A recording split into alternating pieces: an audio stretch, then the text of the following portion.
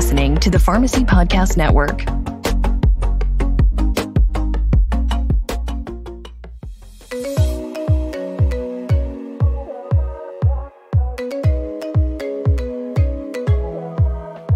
At RxSafe, we believe in improving patient health by challenging conventional wisdom, upending the status quo, and transforming the retail pharmacy industry. Our innovative technology solutions are designed to accelerate your pharmacy's success and change the way you do business. We develop long-term partnerships with pharmacies and other industry innovators to help attract new customers, create additional revenue streams, and transform the traditional pharmacy model. Become the adherence packaging leader in your community and practice at the top of your pharmacy license. Get started today. Visit RxSafe.com. That's RxSafe.com to learn more. Hey there. Welcome to the Pharmacy Podcast Network. I'm so excited to be presenting how specialty pharmacies are revolutionizing patient compliance. We look forward to these calls. We look forward to these podcasts, and you are viewing us live on our webinar. We welcome you. If you're listening via podcast on one of your favorite platforms, Apple, Spotify, or anywhere you want to pick up podcasts, we very much appreciate your time. We know how important your time is.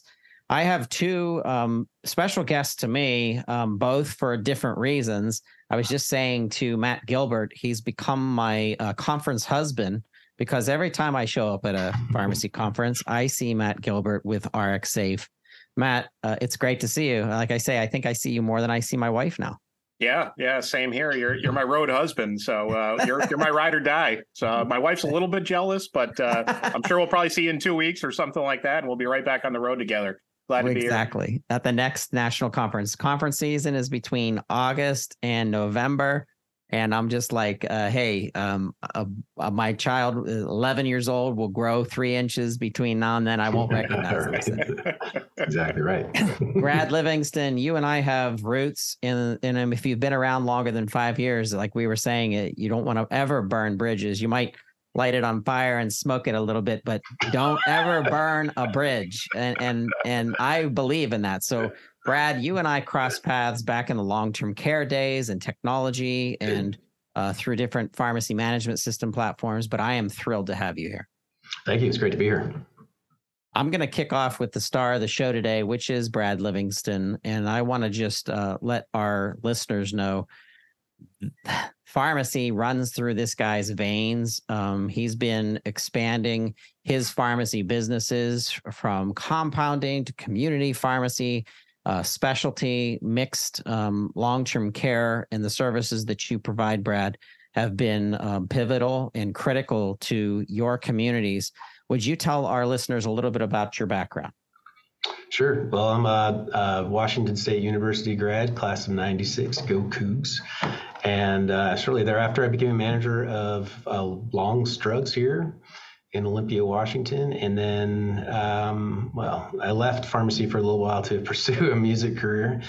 And then I came back and started my own temping agency. So I had the opportunity to work in 70 or 80 pharmacies in the state of Washington and had a staff of pharmacists and techs. So I got a chance to see a lot of things that were done well and a lot of things that weren't done well.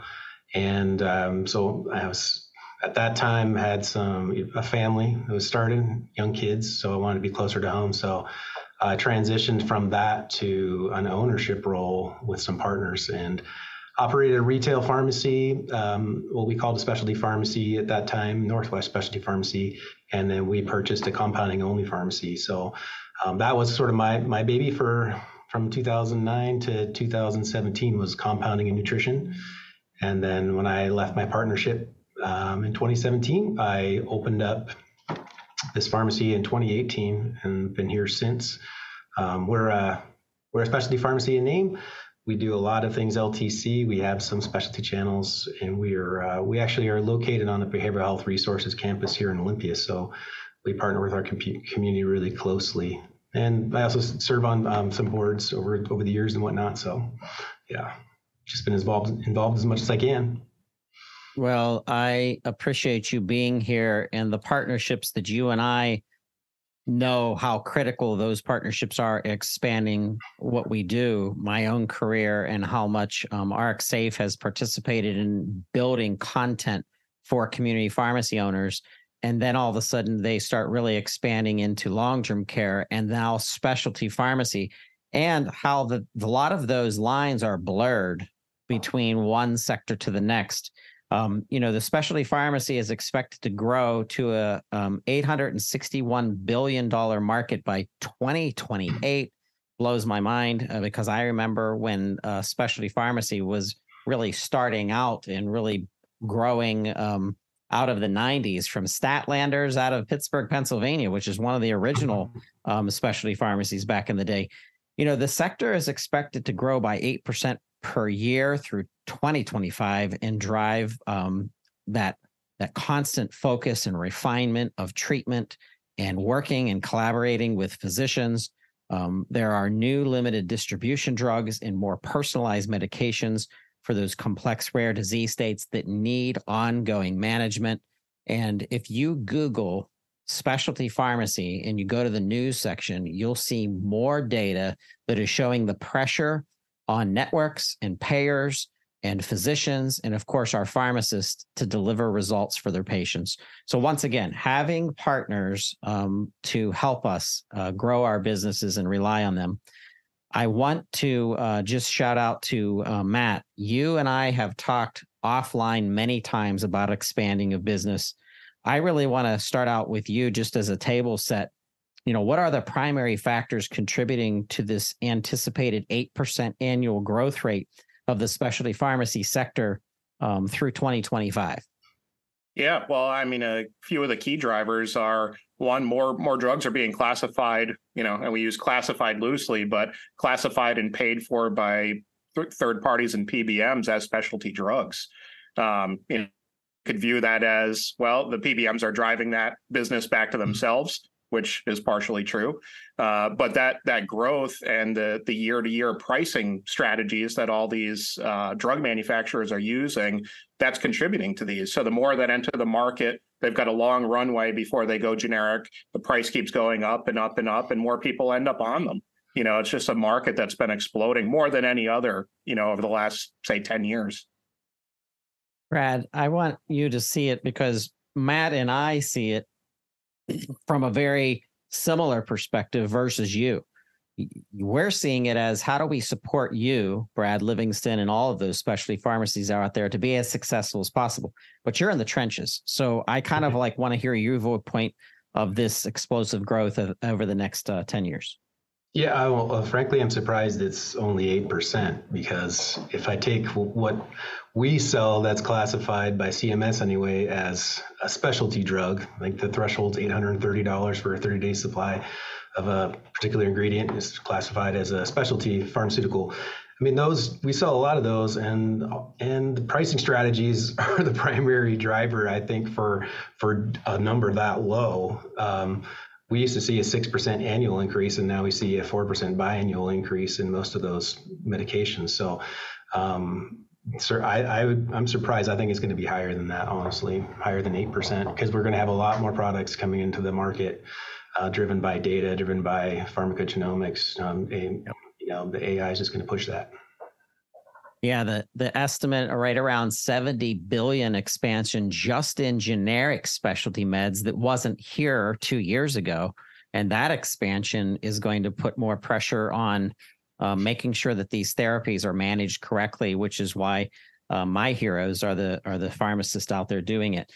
Brad, just to follow up, how do you envision the landscape of the pharmacy industry evolving over the next decade? You just brought up something. You brought up pharmacogenomics, the role of the pharmacist meshing, this, compounding, long-term care, specialty pharmacy. So kind of give our listeners a little bit of your vision of the landscape of pharmacy industry evolving. Yeah, so some of it's wishful thinking, but I think with so much data out there and the ability now to aggregate that and analyze it, it's going to be easier to look at someone's individual profile as far as what their DNA says they will or will not handle. and everybody's their own little chemistry set, right? So if you can kind of condense that for people and individualize therapy for them, then that's something that gets me excited. It's something that I think would be super beneficial for obviously patients, but professionally in terms of satisfaction, it would be great for that. The key is obviously, how do we protect some of that so that it actually is, it supports a business model as well. So yeah, there's a lot that goes into it, but I think that over the next 10, 15 years, it's going to be an explosion of AI and people who are able to get individualized therapy based on their genomics. So we have 31 new specialty medications in the late stage development that are kind of at that level of getting final approval by the FDA this year. That means that those disease states and conditions need to have experts within them. When I see and hear about pharmacists really wanting to make a transition, maybe from retail to specialty, and they have a knowledge on Hep C or HIV or multiple sclerosis, I say to them, wow, like do more reading, possibly get a certified specialist certificate in something, but there's huge expansion opportunities. And I think of what we constantly talk about, pharmacogenomics brings this to mind, which is the personalization of medications. As the industry shifts towards more of that personalized medication to complex and rare disease states, how do you think pharmacies can be better prepared to adapt to this change? And I'm going to start with Matt because of your perspective, and then we'll definitely get Brad to answer the same question.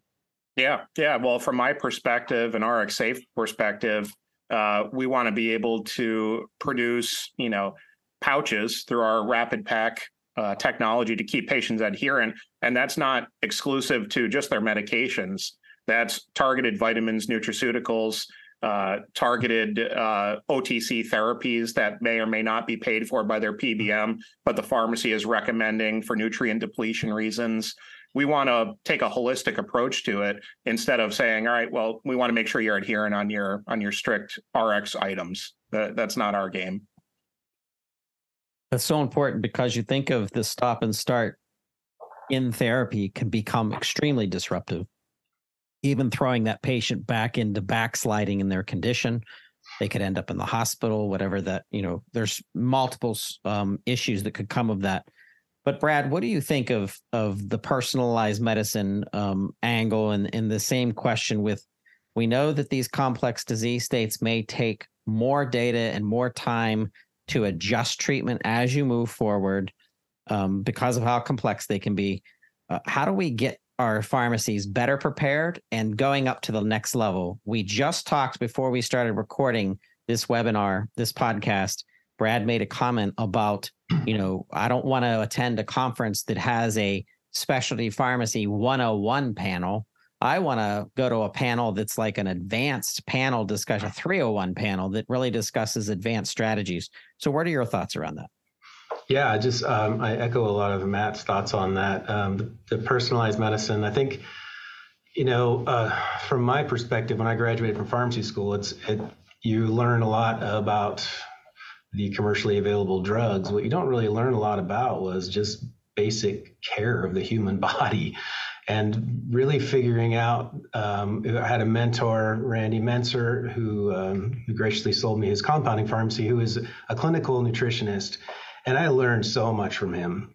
He was an amazing man. Unfortunately, he's no longer with us, but he is the difference that he was able to make in our small community.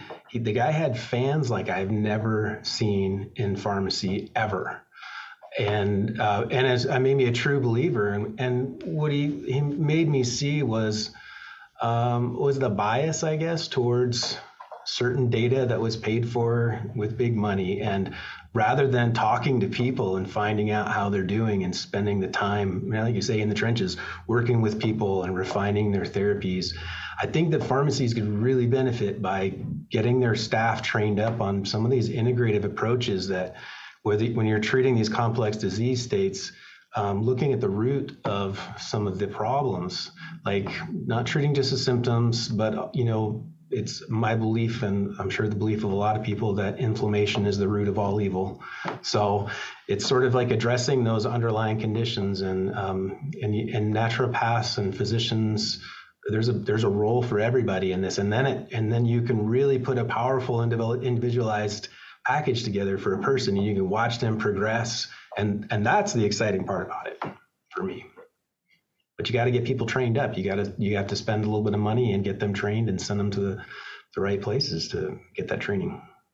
Well, I appreciate, Brad, what you're saying about the role of the pharmacist, because I see specialists coming into play. Even on our network, we have the Pediatric Pharmacist Review, pharmacists focusing on rare diseases for our infants and how delicate that they are. And then I think of opioid use disorder, and you have an intimate background in that treatment, and how comorbidity and polypharmacy for that individual patient that's suffering with an addiction and challenge what other things are happening in that person's life to help the overall treatment of that individual, not just maybe their addiction. Maybe there's something else going on. So I'm going to ask this of Brad first, but I also want, Matt, I want your viewpoints as well, which is for seeing the role of the pharmacist changing. I can see it changing in specialty pharmacy almost faster than in community, per se, because of those rare disease expertise tracks that are necessary to share with our specialists and our physicians and our care teams and our payers, and even the ecosystem of the patient, of their family, of being that communicator. You're the advocate of their treatment. So, Brad, talk to us about the specialty pharmacist specifically, and what there's some of them listening right now. What do you say to them in order to kind of give them encouragement and inspiration to continue to be educated about a specific disease state or condition? Yeah, well, I think for me and for us as a pharmacy team, we really we find the causes that our community cares about. One of the big problems that we have locally is homelessness and drug use and opioid use disorder. We've got a big fentanyl problem now. And so we've, I've developed relationships over the years with certain doctors in the area who've been working on various pathways towards treating this population of people, and it's that kind of relationship for me that's kind of dictated which direction we're going right now. And as we grow, maybe we can add additional complex disease states, but you can't be everything to everyone. And not when you're my size.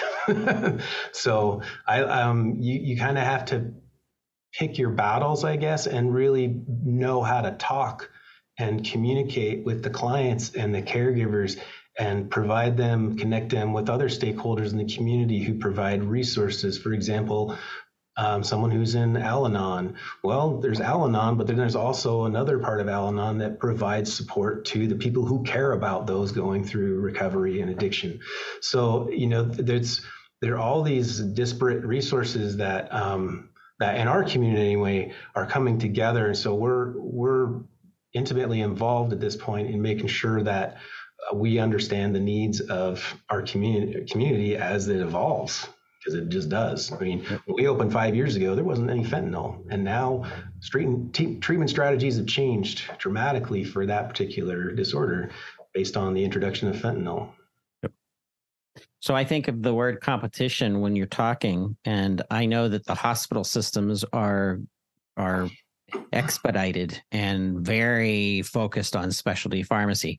So when I think of, Matt, the conversations that you have with customers in different territories throughout the country who want to get deeper into specialty, and they'll look to you because of, RxSafe is more than just a provider of the technology and the packaging. You guys have an entire team that helps people market their services, get things off the ground faster, and now, of course, specialty pharmacy. So what's the when I think of that, like when I think of the role of the pharmacist, what's that essential knowledge or skills that you may talk to a community pharmacy about to really effectively navigate and tap into this specialty pharmacy boom? Yeah, well, especially just about every pharmacist I talk to tells me they're not a salesperson and they're not a marketing person. And my response is always, you are by default. Yeah. It's either you or it's never going to happen. Yeah. So specifically what my team does at RxSafe in the business transformation department, when somebody buys a piece of our technology, we fly out there and go on site with them for a couple of days and hold their hand and bring them to drug detox centers, prisons, Wow. assisted living, skilled, home health agents. I mean, I have been in the most podunk 3-bed facility in backwoods Kentucky, and I've been to 2,000 bed SNFs, 3,000 bed, 4,000 bed. It's just crazy, these campuses. But one thing that came to mind when Brad was talking about some of the opioid dependence, we took one of our partner pharmacies down in Georgia and went to a drug detox center. And it was really interesting getting inside the walls of there and getting the mentality of the facility. It's a state-run facility where they don't have a lot of resources. They have low adherence rates. They have technicians or nurses aides that are going in and administering medication. And it wasn't a great practice. And the average length of stay was only 3.5 days. So basically, we get them off of whatever they're on and send them on their way. Good luck. But what our pharmacy did down there was, go in and go with pouch packaging as the lead, but getting in there into a cash-based system. So there's no PBM involvement. There's no DIR fees. There's nothing. Going in and creating a cash payment system where not only you're getting the patient taken care of while they're in detox, but it's a long-term, hey, we're going to bring this patient into the family of the pharmacy and go through and make sure they're taken care of afterwards when they're on their own. So little things like that, independent pharmacy is the biggest chain that there is. There's 20,000 of us. And I say us because I was a part of that community for 15 years running 2 stores in Connecticut. But that's all I deal with, and we want to make all of you, the Brad Livingstons of the world successful. So we'll do it any way we can. We want to make sure everybody's successful. So Brad, how are you managing customization? Because like you made comments about your size, and I don't necessarily think that that's a barrier to care for patients. I think it's just your reach into what networks you're part of and what access you have to different payers and things like that. But in your community, you're extremely important because you're the go-to organization that people are coming to for answers. So talk about customized prescriptions and specialty pharmacy and enhancing that patient compliancy and adherence. Like that's the most important part is the pharmacist saying, I'm standing here between you and safety, and it's safety always on the mind of the pharmacist. And part of that safety is your adherence, is to keep you going on this therapy. So how do customize, like how does that customization, that custom care for specialty pharmacies enhance patient compliancy and adherence? Yeah, I'll just use an example of our behavioral health business. So we do a lot of long-acting antipsychotic injectables, and we'll administer them also for physicians that don't want to do that on site. And so the big problem is always when these folks go inpatient and then they're discharged, they get lost before they show up for their first community appointment with a provider. And so we help manage that part so that they don't get lost. They're not forgotten about. And the Rapid Pack is one way that we're able to send that out with the client, make it easy. So when they're discharged, make it as easy as possible for them to stay compliant with their medications. And whether they, sometimes you have a provider who will give that long-acting injectable before they're discharged, which is great, very helpful. Sometimes not, And so we also want to be that resource for the providers to give our professional opinion about where this client is and what they would best benefit from. And so this is just the Rapid Pack is a great tool that we have that makes us competitive in our market or in any market, and it's scalable and it's very configurable. I mean, it helps us grow our business, but it really keeps us from losing business, more importantly. Well, I think when you talk about that too, Brad, going into a hospital that doesn't have their own outpatient pharmacy and doing a similar program, whether it's meds to beds or something else, going in and offering and saying, hey, we're gonna manage that whole discharge medication process, and we're gonna reduce your admission rates. I mean, what better sell is there for an independent pharmacy going to a hospital than saying that? I can't think of one. Absolutely. Yeah. I think of the studies now that are being done, Brad, and just to follow up, I wanted to pull more of that information out. You mentioned behavioral health, but what other disease states are you seeing the ability and the opportunity to build customized programs to keep people adherent? Well, right now we're focused on the behavioral health and the opioid use disorders. And the thing about the two is it's the chicken or the egg.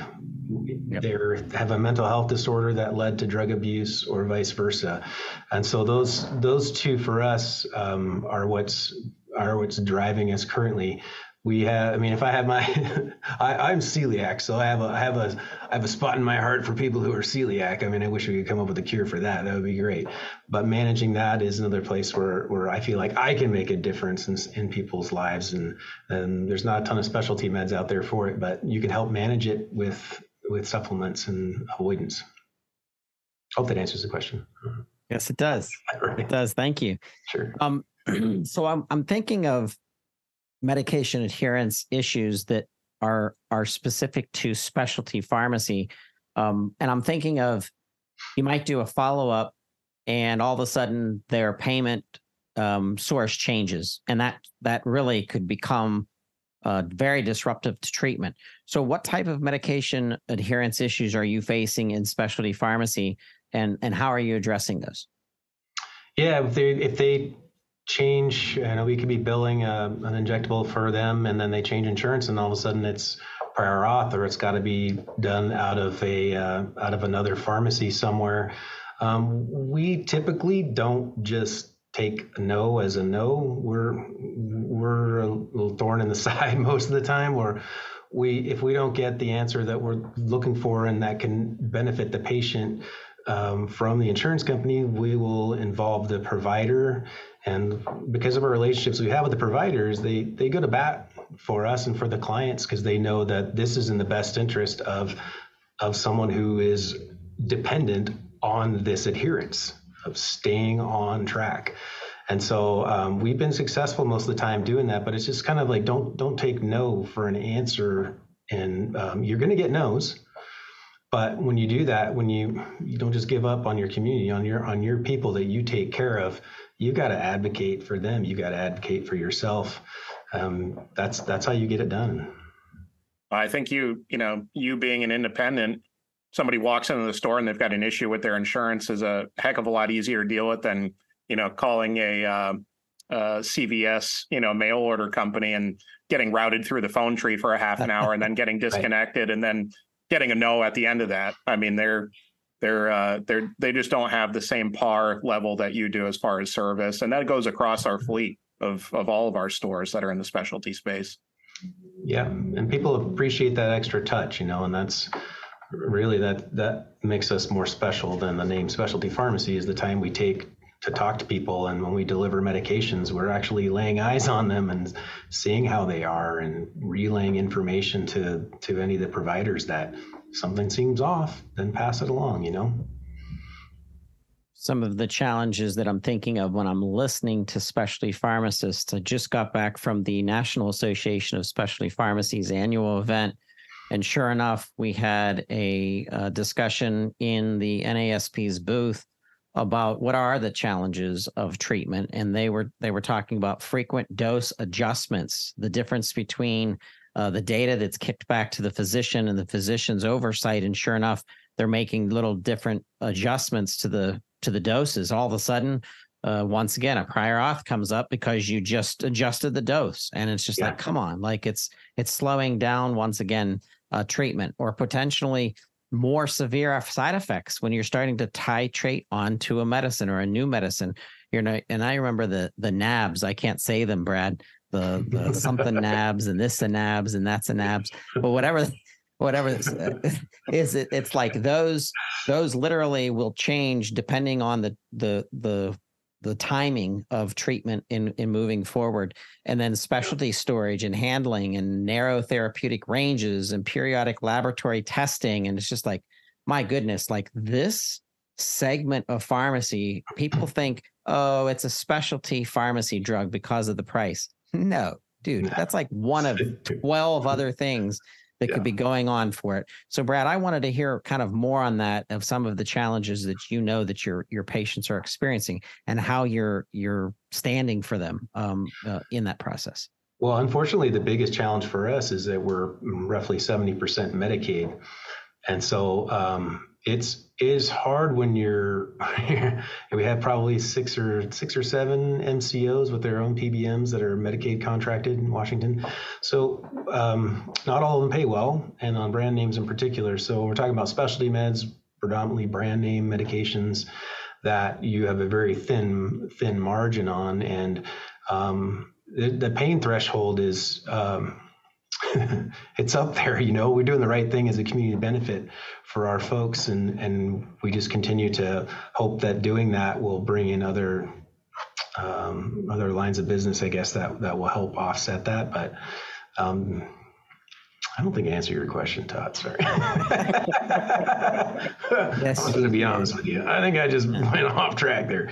I like knowing from the ground level what people are thinking that are servicing these patients and what the challenges truly are. So, in and of itself, your answer was correct. I appreciate that. Really, it's anything that we're talking about. It's hard to ask a community pharmacy our size that does mostly Medicaid clients to continue to dispense at a loss, at significant loss. And so ultimately, we don't want our decisions about this kind of treatment or that kind of treatment to be directed by PBMs. And that's the ages-old fight, right? And unfortunately, sometimes that is a driver. Matt, I know because of how many pharmacists and pharmacy owners that you're talking to, that this limited distribution issue comes up. There's the examples that I was talking to Brad about patient training and compliancy management and clinical data reporting.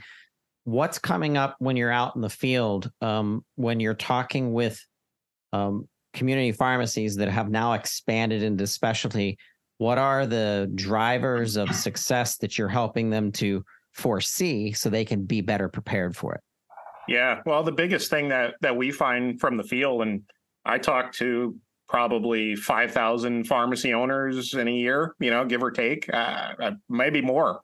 The biggest thing that they're dealing with from a specialty perspective is, how do we effectively manage this treatment? How do we keep them adherent? And how do we monitor that without costing me an arm and a leg and then, getting a negative reimbursement on top of it sometimes? So the thing that RxSafe is really kind of delved headfirst into, the last 6 months is setting up an RTM program that is very, very dumbed down. It's the most basic, tracking mechanism that we can do out of one of our dispensing boxes. But what that does is it frees up the pharmacist from calling every week or every other week. I know real time if my patient took that medication at 8 a.m. or noon or whatever time it was, and it logs back and it alerts me as the pharmacist saying, hey, this is somebody that missed their dose or missed 2 doses, and we want to check in on them to keep them adherent. So that's something that, a lot of the technology that's out there is very sophisticated, and it's got huge dispenser devices. It's cumbersome. It costs a lot of money, which is cost prohibitive for the pharmacy as well as the patient. And we went out and we've made some partnerships and some stuff that's going to be rolling out in the next few months with us. And it only uses our technology. So if you use our pouch packaging, you've got access to this whole new world and a whole new billing mechanism for certain disease states on top of that. So you can not only provide a better quality of care to a patient, you're actually going to get reimbursed a lot for it. So those are things that we're constantly hearing and taking feedback from prospects and customers and going to pharmacy conferences. And that's why we do 40 trade shows a year, because we learn so much from everybody we talk to. Every single conference I go to, we pull a new idea out of that. And that's why we do them. It's not just to sell equipment. We want to be a true partner with everybody and take their feedback and improve our products through that. Brad, I know that with the compounding background and understanding maybe customized compounds, even a topical or something, versus a more complex regimen or treatment, which is our specialty pharmacy. What comes into play also is follow-up, and some of that follow-up is directly impacting adherence. So when we couple adherence packaging and follow-up and communications, something that it might be missing that some of our listeners may not think about is the communications with the payer and communications with the provider, the physician. So how are you assuring that physicians that are handing off their patients to a specific specialty pharmacy that has your specialty kind of baked into it, how are you communicating to those physicians that you're like, hey, I got this, like we know what's going on and we have this technology and this packaging to assure adherence? How are you communicating that? Yeah, we basically just walk them through the process. I mean, if I'll use an example of the Sublocade network, we has a very defined REMS process, and it's not the doctor's office there, because now they don't have to have the special DEA number in order to be able to prescribe. They basically just prescribe it and they want it delivered, but there are all these guidelines that we have to follow as a pharmacy. So to help them understand from our perspective what it takes to make it go smoothly requires that, we're talking with every single provider in that clinic about the requirements and making sure that we provide them not only with REMS guidelines, but maybe any sort of quirks about how we do it or when we're going to be able to deliver those products out to their clinic, what our expectations are, what their expectations are, and then communicating, when it's actually administered, so that we're making sure that we're following up in the time frame. In Sublocade be 30 days around that time, that we're following up. If there's a subsequent appointment that they're scheduling for, so that we can have the product in stock and just make sure that process goes as smoothly as possible. But it's not something you can really do if you just think of yourself as being a traditional retail pharmacy or anything like that. You have to kind of bake all those services into your business model and allow, figure out how you're going to train your staff to maintain that contact and streamline it. Non-adherence is so expensive and it's so disruptive. And I think of how it can create a comorbidity opportunity for something else to happen, that you've stopped treatment or something took place and maybe the patient was too embarrassed to share it with their community pharmacist or even their specialty pharmacist physician, that I can't afford this anymore because something's changed in my life, which is where innovation of technology comes up and communications comes up. So I want to go to Matt, and just because of how many pharmacies you're in touch with, as you said, 5,000 a year, that's incredible. That's more than me, and I'm a podcaster that reaching 100,000 listeners a year, 100,000 listeners a month. So talk about innovation. What major shifts in innovation should we anticipate in specialty pharmacy over the next decade? Yeah, I think the biggest thing is going to be bringing adherence packaging to the masses, and that's not exclusive to pouch packaging. There's a lot of people out there where blister card is their preference. Different homes and facilities where they've had a nursing staff that's been on there, and these could be single or multi-dose, the Disbil, Medicine on Times of the world. But that's why we actually created a machine called the Rapid Card that is the same front end process as the Rapid Pack, same footprint. And the output just goes out in cards, and it uses any type of card stock. We don't sell cards or anything like that. But specifically for this purpose, we knew, there's going to be facilities out there, there's going to be patients out there where they want to stick with one modality. And that's been growing exponentially on both the pouch and the card, for the last 5 or so years. And with more and more people aging and staying in place at home, you're going to have more and more people taking specialty medicine at home and not dispensed in a facility. So we want to make sure that we have something that can accommodate, any type of modality that they could need packaging in. So, Brad, shifts in innovation. What have you seen? You might not have implemented some of this, but What have you seen in innovation that we can anticipate in specialty pharmacy tied to promoting adherence and compliancy? Well, I'm excited by what Matt's talking about, but I have seen the card producing version of the rapid pack, and that I think for me is likely to be the next step, because you're exactly right. I mean, there are some big fans of strip packaging, and there are some who just don't like it, and it's all about meeting the clients where they're at and sort of anticipating their needs, but also using technology to keep our expenses from getting out of control as things get more complex and harder to manage. So I'm excited to see where things are going. I don't have anything that's a favorite just yet. But I'll let you know if I find something.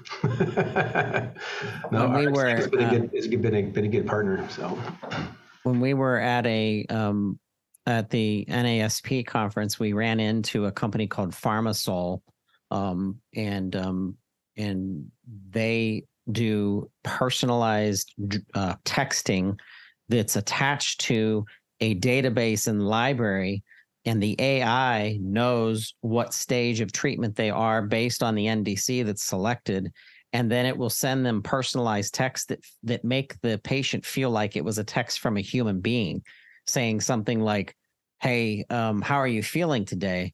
And the patient's like, "Not so well." And the text or the AI might say, "Well, on a scale from 1 to 10, how nauseated are you feeling?" Well, because it knows that nausea is a component of that segment of training or that leg of training. And what I think is going to help compliancy just from being out there and listening and watching and interviewing is personalization for each of the patients or what they're going through. And I'm thinking, well, how do we do that when, Brad, you have hundreds, if not thousands of patients? If I took every patient that was impacted by RxSafe technology, it would be in the millions. I don't even know if you have a number for that, Matt, but it's enormous, right? And I'm thinking, so how can we utilize better ongoing communication to ensure that adherence is taking place without burdening the individual pharmacy that would have to make hundreds, if not thousands of calls? So Matt, that's kind of one for you and what you're thinking from an innovation perspective. Yeah, well, from an innovation perspective, I get calls or emails or LinkedIn messages every week from different vendors and different people that want to do partners, or just, a pharmacist that moonlights as an engineer and says, "Hey, I came up with this cool device. What do you think?" And I got you kind of jostled my memory, but earlier this week, I got a call from a guy, and he said, "I've got this dispenser that I've made. I don't have anybody using it right now, but here's the use case for it." And it was scan in one of the barcodes on our pouch. And then right before that, it would alert either audibly or with a light on it for somebody who had hearing, issues going on. It's time to take your medication. You scan in the pouch, and then it records and tracks that. But as a follow-up to that, he said, "Well, I've also got this other use case where I've got this summer camp for these children that, they're going through all sorts of treatments, cancer treatments. And I got a question from one of the parents, and they said, 'Hey, would it be possible if we go forward with you and we find a partner pharmacy and we do the pouch packaging, could you write a note on every pouch that says, hey, Kevin, hang in there, do this, do that each day, you're killing it.'" And I said, "Yeah, we can do that. We have free text fields. You could put blank pouches in there. We can write anything we want." And he was just blown away by that, kind of partnering these technologies where, is that a true medical necessity? No. But is that going to improve that patient's life? Hell yeah. So just really cool things that we get to talk every week about. And there's so many great ideas out there from the technology sector. Customization, it's the ability to customize that communication. I think of the box that some RxSafe customers will put their strip packaging into, and on that box is personalization opportunities and marketing opportunities and explanations of that treatment. And I also think of packaging and storage and the importance of temperature control and all of that. Much more easy to manage that than handing somebody a vial of tablets and expecting vials. them. Yeah, exactly. Yeah, but expand upon that, Matt, because you see that every day. Yeah. And one of the big benefits, we can fit a ton of medication in one single pouch. So instead of doing 2 or 3 med passes or 2 or 3 tear offs, you're doing one. It's making it as easy for the patient. You're taking a very dry, sterile topic of here's 20 vials, go take 1 of each or 2 of each or whatever it is. And you're putting it into a pouch with a customized font on it and the branding from the pharmacy on there and maybe a message on there for the patient. It's taking from that sterile environment of this is a task I have to do to reducing that by, 20x probably time-wise and making it something that they actually enjoy doing. This is a good question for you, Brad, because of the experience of very specific NDCs that you're managing, and that is the manufacturer's sensitivity around who they're choosing or who is allowed to distribute a specific medication based on the need for REMS reporting or packaging or cold storage or the time that the patient gets onto therapy as quickly as possible. So talk to me about your perspective, because there are independent community pharmacy owners that are listening in that are like, well, how do we get deeper? Either how do we get into specialty pharmacy from the beginning, or how do we get deeper into specialty pharmacy with regards to the relationships around manufacturers? How are you managing that? Well, we've kind of found, I guess we could say, almost a back door into the specialty channels by making ourselves a strong and almost indispensable community partner with particularly with the Beeb Clinic here in Olympia. We're at 800 or 1,000 clients who are struggling with opioid use disorder, and so it really the providers who are using us through the clinic, we're also using specialty pharmacies to national specialty pharmacies to get product, but it just wasn't working for various reasons. So, out of necessity to reach this client base where they're at, it was kind of, the start of discussion through MHA, our buying group, about becoming part of the network. And so we've been doing it now, I would say about 6 or 7 months, and it's really starting to gain some traction there and seeing some positive results from that. So, it's exciting. It really is. So, Matt, you get this question, I'm sure, weekly, which is a community pharmacy who's doing pretty well in their community. They have a reputation. They may have even great reputations with manufacturers and payers. But they say to you, Matt, from your experience, how do I get deeper into specialty? How do I expand my specialty business? What answers do you have for some of those? And by the way, adherence and compliancy is part of that blueprint. Yeah, well, I think piggybacking off what Brad said earlier, he's a smaller fish in the pond, but that doesn't mean he's not a fish in the pond. Right. Networking locally is the single biggest thing, regardless of what denomination of pharmacy it is that you can do, and building out those prescriber networks and saying, here, we're going to offer you a higher level of service for your patients. We're going to make it as painless as possible. Here's my direct cell phone number. I tell that to a lot of our pharmacists that have our rapid pack and rapid card machines. Go to a prescriber and tell them, here's my personal cell phone number. If you need something, call me, and see what kind of impact that makes. And it goes, through the roof. Every, big box store that's in town, they would never do that. I think the biggest thing that the pharmacist can do is believe in themselves as a partner versus a vendor. You don't want to be the dispenser, the guy that everybody envisions, the pharmacist sitting on the bench counting by fives. That is not the case at all. The pharmacist is doing everything they can to keep the pharmacy afloat and coming up with all these new ideas and branching out into different networks and getting special contracts for these different drugs. So there's a lot of different levers they can pull, but I think the biggest one is believing in themselves as a partner and going out and partnering with the different physician networks. Yeah, don't allow yourself to be so siloed that you're just pharmacy. If you're having an issue with the laws, even the laws of your state, guess what? You can partner with some physicians, and you can find some people to actually get laws made or changed if it makes sense for patient safety, adherence, outcomes. when you're talking about that sort of thing, you have lawmakers they just don't know what they don't know. Many are well informed, but many aren't. If there's something that needs to be changed, you got to let somebody know and do something about it. Absolutely.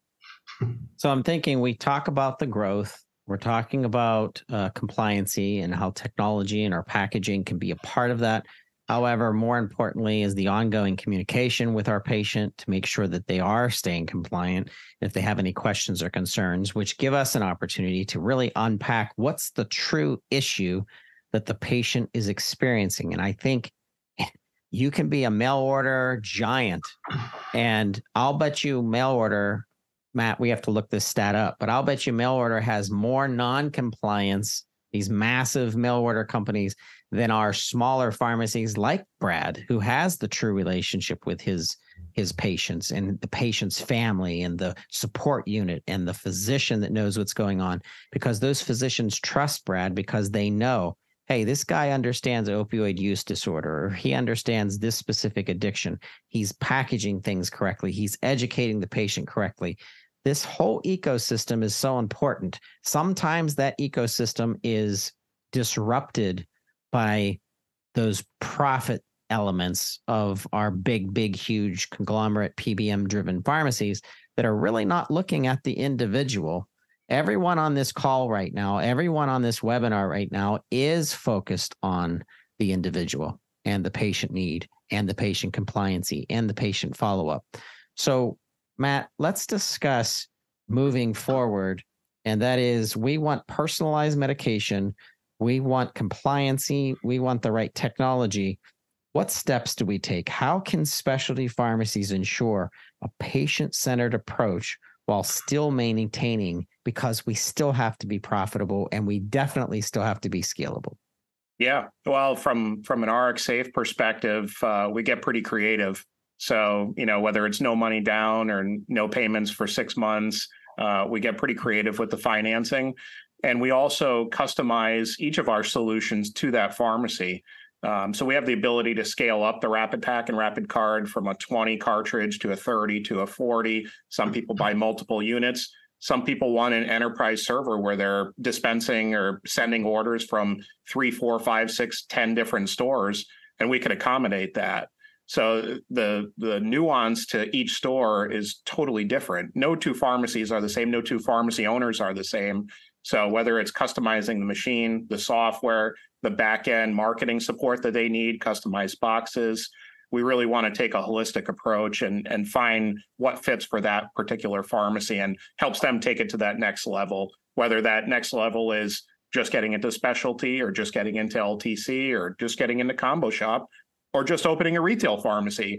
We've got people that, they worked on the bench for a chain store for 20 years and said, I'm burnt, man. I'm going to open a store, but I love your machine. I want to get it in there. How can we do that? We help them do that. So we're here to help. That's awesome. I appreciate that. That comes through your entire staff too.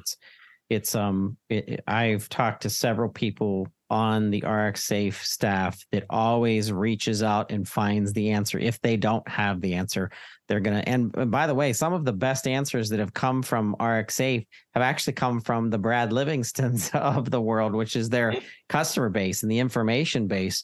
And that's why I want to come back to you, Brad, and just get your viewpoint on profitability and scalability as a pharmacy owner. That's a challenge. And sometimes you lose a couple of patients, maybe because of a contract change, and you have to make that up. But what's your strategy around keeping patients compliant? That's key. That's the safety that I'm talking about, keeping them on the treatment. But let's talk about profitability and scalability from your perspective. Yeah, well, obviously profitability is always a huge factor for us. I would say if you're going into the specialty world where you're doing a lot of brand name stuff, you've got to have a certain pain tolerance for low margins. And, but also keep in mind that, it's a percentage game. And if you're selling a larger dollar amount, you can sometimes get away with a smaller percentage. And you not overload yourself with work. I appreciate RxSafe and that they're always listening to people like me. So I appreciate that. And I always feel like they want to know what could help us and that they're actually working to solve our problems as community pharmacists and not just looking to sell, force feed an industry what they come up with. So I appreciate that. So I'm always looking to see what they have as the next great thing coming out, and making sure it fits with what we're doing here. There are so many advantages to having a small footprint, super configurable, scalable, don't have to increase my inventory, all the advantages that small businesses really have to pay attention to. Because I think, many who have been doing what we've been doing for a long time know it's a shell game, like next year, where's the money? Is it under this shell? Is it under that shell? Is it going to come from rebates? Is it going to come from a different payer mix? What's it going to look like? So those are challenges that you just have to rise up and meet every year, but you've got to just have a thick skin and know that doing the right thing for your patients ultimately will pay off.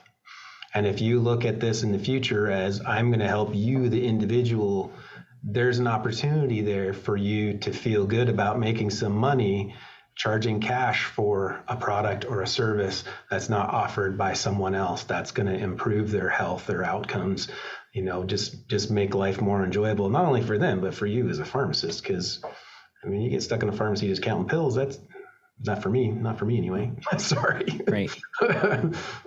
Yep. And that's an element of pharmacy that we have to be honest with each other as an industry. We have, chain community pharmacy that is going through a tremendous amount of burnout.